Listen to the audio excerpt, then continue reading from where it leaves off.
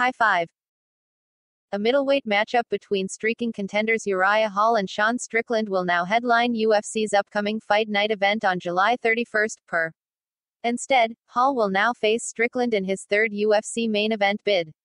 Before his brief bout with Weidman, Primetime had won his previous 3 octagon appearances, including a 4th-round TKO win over the legendary Anderson Silva in October 2020. Strickland, 30, has been on an absolute tear of late.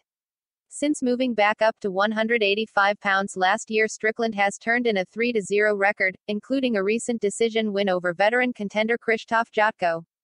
The former KOTC middleweight champion has looked incredible since returning to the division and could be a real threat moving forward.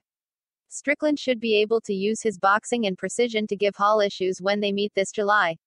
Stick with Mania for updates for the Hall vs.